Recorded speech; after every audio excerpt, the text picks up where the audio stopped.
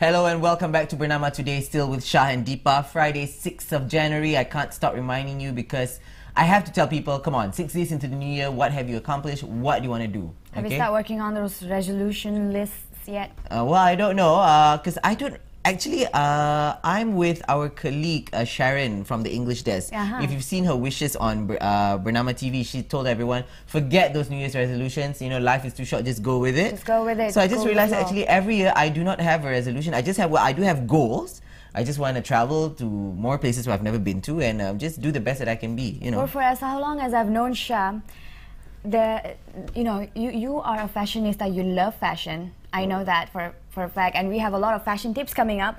But what is your favorite brand?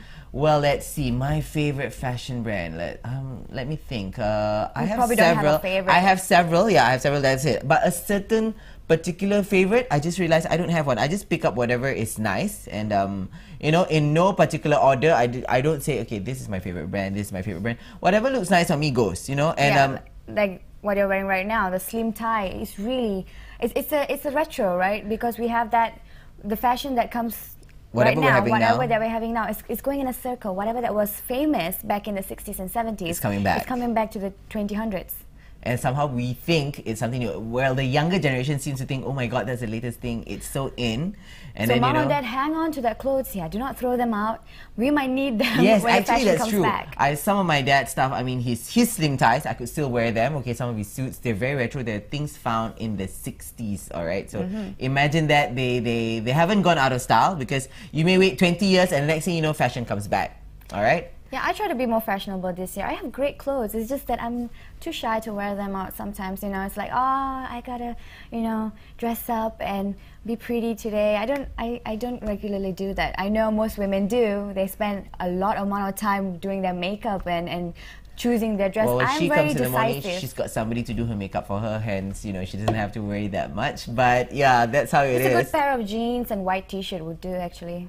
Really? It's good for anything. Actually, you're right. I mean, from what I know, that's a typical ensemble for a model. If you watch all these model reality shows, you know, it's always simple jeans and a white top, and that's it. They go out. Everyone looks good in it. Yeah. No matter what body shape you're in. No matter what you look like, right? But anyway, speaking about fashion, we move on to something more interesting, which is a name change. Okay, we've got a name change of a certain fashion brand. Wow, speaking of.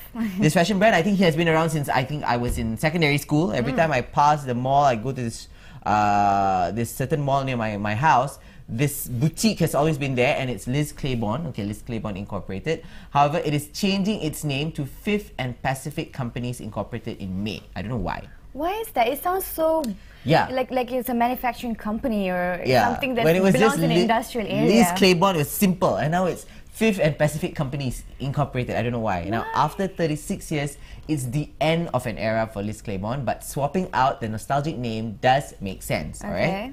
And in October, apparently, the company announced it was shutting down the namesake brand, among others, after selling it to JCPenney. Well, that makes a lot of sense. Their plan was to focus on their more lucrative brands such as Juicy Couture, Kate Spade, and Lucky Brand. I've been to Juicy Couture. We have Juicy Couture here in KL, in Pavilion. It's all the craze. A bit funky for some people. It's a bit funky. It depends on how daring you are, whether you're colorful enough and you know you have the personality to carry that sort of couture.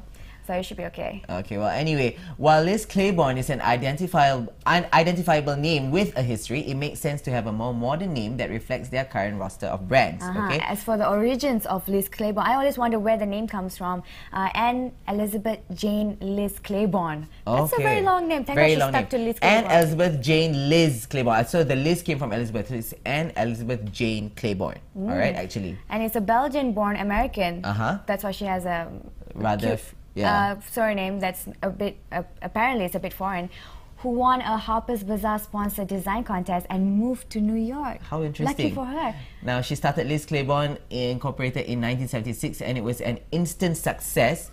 10 years later, her company became the first one founded by a woman to make the Fortune 500 with retail sales of 1.2 billion. Astounding. Wow. Claiborne was also the first woman to serve as a chairperson and CEO of a Fortune 500 company. She sounds like a very successful woman, and I guess she is looking at those designs and the name that has stuck on our mind for a very long time. Yeah, you can see there on screen, those are some of the things Liz Claiborne have come up with. See?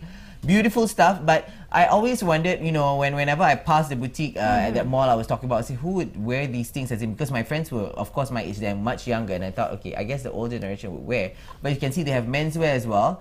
I think the menswear kind of looks good on you if you give it a try. Yeah, our only issue is that most of the clothings you see from certain brands, they cater to the foreign market, which has 4 seasons, of course. Yeah. So sometimes not everything you see you can wear, because in Malaysia, as you say, and what more with our present weather, super duper hot. And it's kind of funny looking at the winter clothes that's being on display in so many shops in major shopping malls.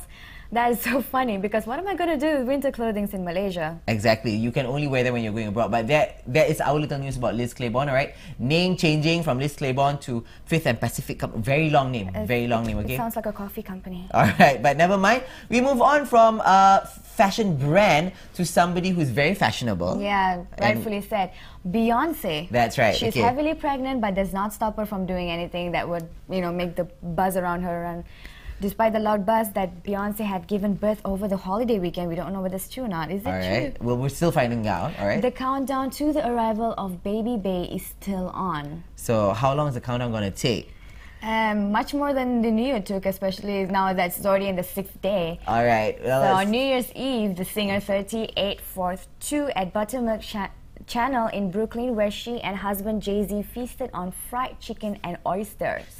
Now, she's definitely a pregnant lady that night, according to a certain onlooker, but they sat side by side and had a very cozy and intimate dinner. Well, they seem to be having a lovely time. Well, that's what this person said. And although the soon-to-be mom is due soon, an uncomfortable baby bump is not getting in the way of her sense of style. Well, yeah, judging from those high heels she wore the other day, she looked amazing. She wore sky-high heels. It was really impressive for an enormously pregnant woman, says says a source.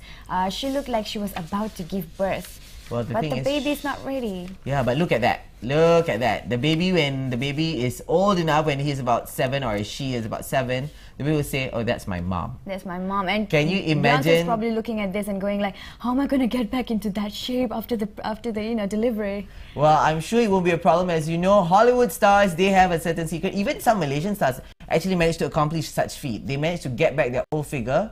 But it's of course, all about discipline and self-control. Yeah, there's a long routine behind it, okay? Very long routine. All right.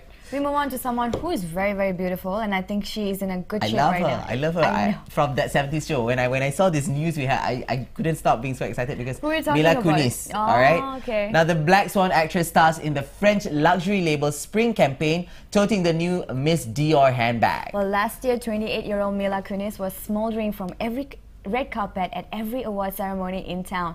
Her turn in Black Swan earned her numerous Best Supporting Actress nominations and awards, and now she's secured her most stylish role to date for Christian Dior. She's the new face of Christian Dior. Okay? Wow, I can't wait for that promo. She's the voice from Family Guy. Actually, we watched the show, the animated series. Now, Dior's Deputy General Manager Delphine Arnault explained why she was so taken with Ukrainian-born Kunis. According to her, she said Mila Kunis is a very talented young actress. She embodies the true modern woman, and her performance in Black Swan was remarkable. She is very gifted. Yeah, I think so. I would agree with that. It appears that Dior was completely taken with the cast of Black Swan on the whole, singing up Kunis' co-star Natalie Portman, who went out to win an Oscar for her leading performance to front their Miss Dior Sherry fragrance in March 2011. Kunis can be seen modeling new versions of the French fashion house's Miss Dior handbag and follows in the footsteps of Oscar winner Marion Cotillard. Oh, Delphine Arnault added that Dior are looking forward to a long relationship with Kunis, who in turn finds Dior's design so sophisticated, feminine, and very, very beautiful. So there we saw some images of her in Dior, of course. I think no one can go wrong in Dior. Whether you're Mila Kunis or anyone for that matter, you can look in Dior. Well, if you're petite and small, it's nice. You know, if you're more curvy, probably would go some I guess. Okay, she has some a point. other brand. I have another brand in mind. All right, but never mind. We're not doing any brand wars today. All right, but speaking of brands, from what I know, after this, Deepa will be talking to someone very influential who's quite who knows a lot about branding and particularly fashion brands as well. Yes, expanding here in Malaysia. In Malaysia, so we have. But where can we find these brands? You'll be surprised at your friendly neighborhood store, Tesco. Exactly. Now, Tesco is like the most unhip area unhip area for fashion. Yeah, you wouldn't think that you go there to shop for fashion stuff, right? Fashionable. We do our grocery shopping. Yes, you go grocery shopping at Tesco, but now Tesco has a very interesting collection of fashion brands, right? Fashion brands, yeah. We have a Michael Ong collaboration in Tesco. Yeah, and let's not forget we had FNF. I remember I went for the event before this, so many things going on. But Deepa will be talking to this person about the latest fashion collections. Yeah, I have the Tesco, details with the commercial director up next. So please stay tuned. And we'll be right back here on Bernama Today.